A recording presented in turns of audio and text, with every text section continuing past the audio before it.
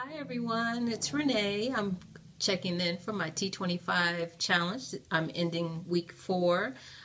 So far, I've lost a total of 10 pounds since starting, the beginning of the month. I'm excited about that. I've lost inches off my waist, off my hips. So I'm coming down and getting into, I have a closet full of clothes to get into, so I'm getting back into my clothes. So I'm excited about that.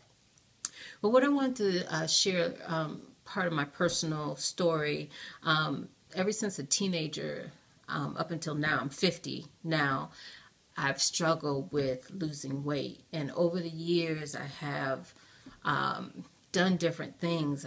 I've taken diet pills. I've done Nutrisystem, Weight Watchers, Slim Fast. I've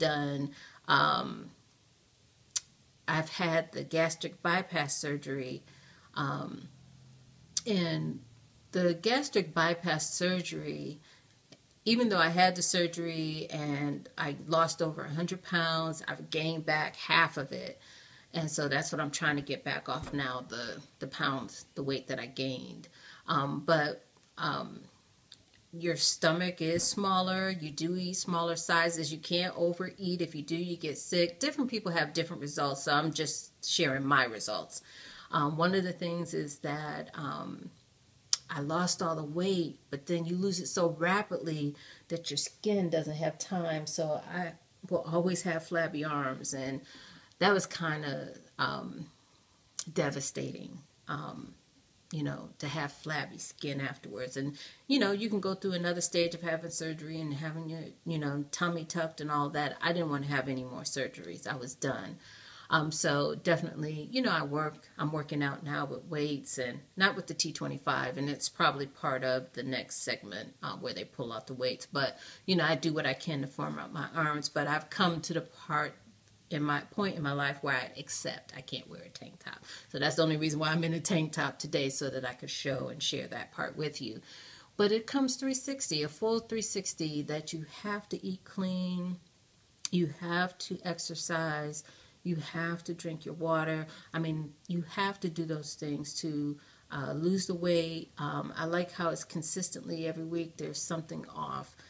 And once I get to my goal, that was another mistake that I had, that once I got to my goal, I stopped, dropped, and went back to my old eating habits. And that can't happen because you end up and down with the weight. And so I'm definitely determined that my next 50 years is going to be a new lifestyle.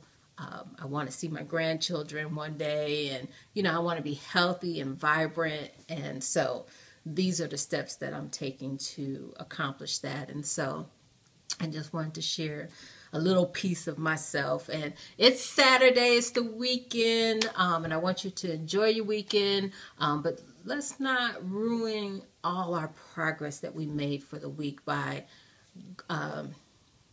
going out and eating at restaurants and, cake and cookies and ice cream and the things that you struggle with that puts the weight on you.